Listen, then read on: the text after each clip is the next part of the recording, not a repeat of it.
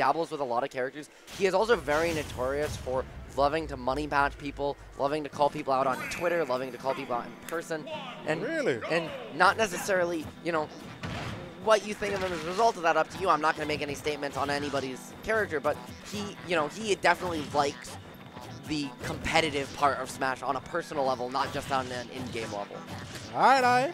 He has high thoughts on how good he is as a player, and that confidence is both a blessing and a curse, and we're going to see which one it is here as he goes up against Dara in game 1. But it looks like Madasti had a little bit of a rough start right here, but hold up, managing nice clap right back. Yeah, but both these characters having relatively exploitable recoveries, but there, that 45-degree angle of Roy's lines up so well with Aegis up B, right? That you can just kind of find the snipe. If they don't have a jump, we saw right there, that's going to be it. And Dar, despite a fast start, kind of just hasn't been able to close out these stocks, close out these situations. And Madasti's really capitalizing on these missed opportunities. Yeah. Although Roy himself definitely has some pretty dang good frame data, this is Mithra we're talking about here. And it's especially going to be hard for Dar to get in on. Oh, whoa. You know, and this also is going to settle the debate a little bit, right? Maybe give us some data on which sword he's better. Because a lot of people as of late have started kind of saying, hey, Roy's kind of got the speed of Mithra with the kill power of Pyra. And you've got better combos, you've got a better recovery. But early on, it's really Madasti running the show. Both players taking advantage of these smaller side blast zones, really finding these early horizontal kills. But so far, Dar just hasn't had an answer for, especially this Mithra Nair as a combo starter. Yeah, for real. Oh, that's going to be punished. Oh, yeah, it was even close to getting that F smash off too, but nope, nada. But as I was pretty much saying, like, this may be kind of rough for Roy, because like although Roy is pretty dang fast and has some good frame data himself, Mithra especially has some really dang good frame data and is especially fast. And on top of that, on top of that, you even have things such as foresight to worry about, and like and a really good combo game. And on top of that, you even like saw a bit like throughout just this game alone, like Madasti was able to get some really quick and easy punishes up on Dar. For even just messing up in the slightest way. Yeah, no, exactly. Pretty much. These have been some great recovery routes from Dar, though, to keep himself in this game.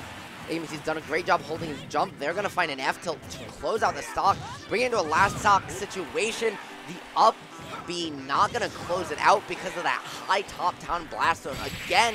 But that time you cannot jump. You cannot mash that option out of disadvantage, especially not over Pyra. Yeah, she's just going to swing that sword. Yeah, Pyra has some real like nasty anti-airs. That, like, just like that with that up tilt. You also got up smash. You even got up air too. Yep, and you've got back air. Yeah, you even got back air too. You've got damn near all your airs. I was going to say back hit down air too. Can you even... Oh man, you know, like, Nair. And if you're like really feeling crazy, then you could probably go for an up B. That has a really huge hitbox, especially like going upwards. You think they're gonna push a button? You can just air dodge at them, foresight them, get the anti-air that way. But I don't know if I don't know if this player's gonna go that loco, but. Well, who knows what stops you're going to pull out here, getting into game number 2 production. And, yep, I was going to say we are still on the player cams, but now we are on to the game proper. And Dar already starting out again with a fast stop, or finding 40%, but getting himself caught in the corner, a little overextension. This time, though, saving his jump. He's not going to get caught by the same thing twice. And finding a reversal on Madasti just for a second, but Madasti's going to answer right back, not able to close the stock out, though. Dang, that was a really strong start by old Madasti. They were like very close to even getting that first stock while Dar was off stage, but kind of messed up a bit with that up B. But and they were even close yet again with that easy little tech chase with Pyra there. But ooh, and again, Dar, they're trying to find that down tilt tech chase F smash, but you saw him get a little bit antsy. He didn't want to commit and let Madasti kind of get back to center stage. He's going to put himself in the same situation again, that time getting a little too overconfident and going to find, like, overcorrecting to the extreme, not going to find it once again. Just we're seeing him kind of run into the same situation, not able to close out the stock, but third time is the charm here in game number 2, and Dar finally going to find his first lead of the set.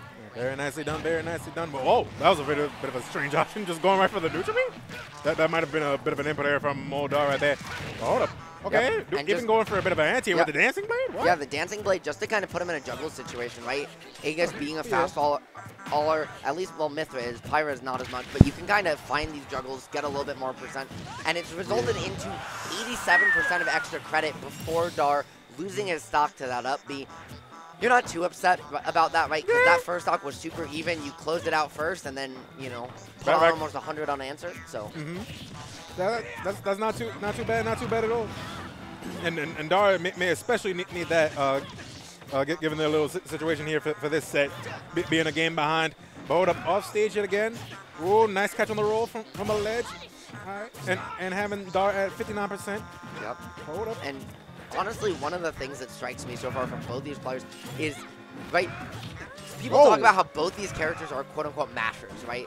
They just hit so many buttons. But we really haven't seen that, especially out of Dar. Oh, that's going to be it for Dar. Yeah, he got got put in a checkmate, missed one tech, and that was it. Yeah, you got to be real careful. I think, as I might have mentioned a bit earlier. But hold up. Yep, he's trying to mix with that movement again. A little bit of a dash dance, but Madasti not falling for it.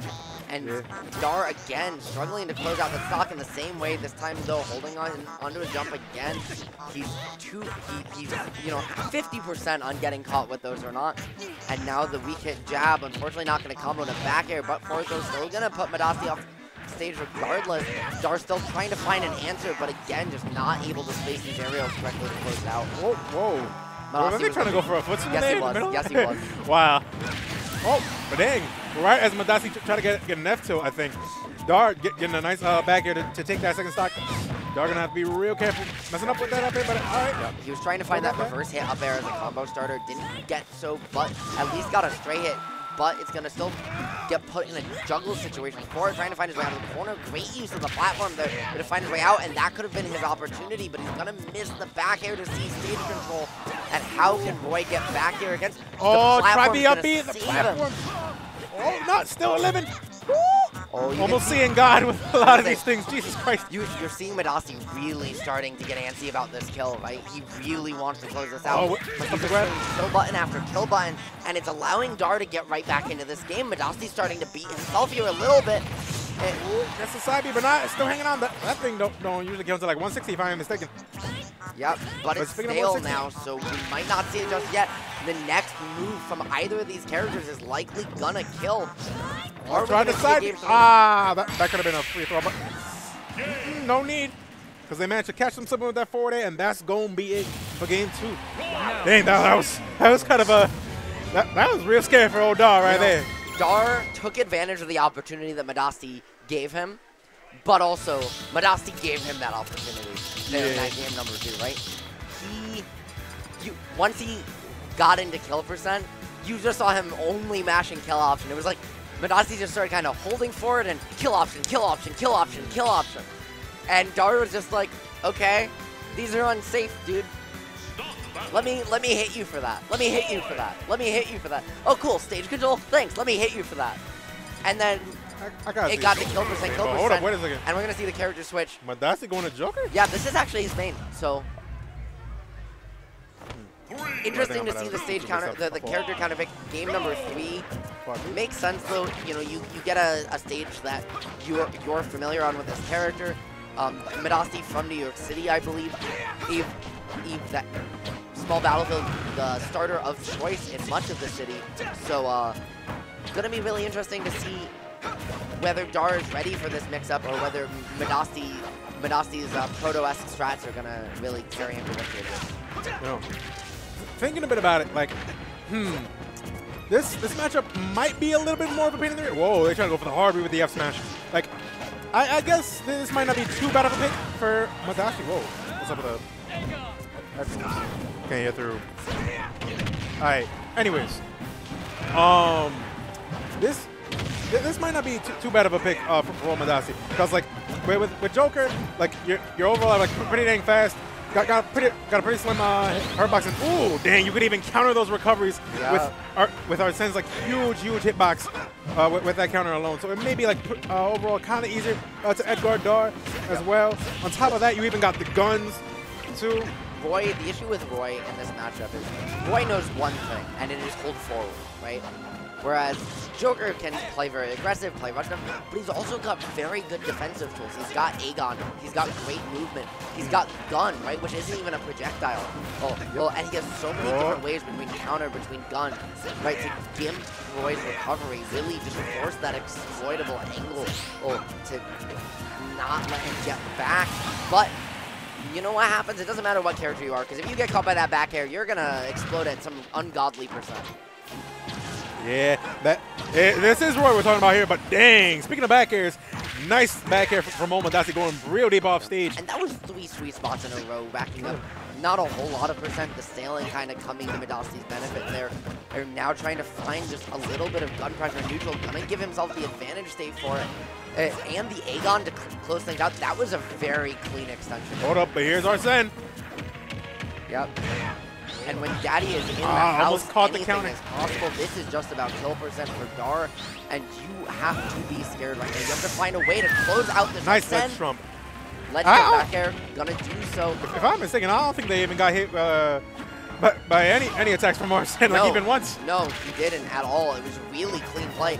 Hey, Madasti got Arsene, got forced into the corner, and then died pretty instantly, which is what you have to do. But Arsene's about to be back in the house. I was Joker calling for backup, and backup is about to arrive. But is Madasti going to need it? Dar has to close this one out quickly because you can't try to go for hit another by anything right now. Hold up, they are catching that dash tech and the guns. He didn't have That's going to be it. Yeah. Ah, dang. He got his jump caught right at the start of that up B by those guns, and that was it, because you get sent back away, and then you have to jump to get back, but you just used it, so. Yup, as I said,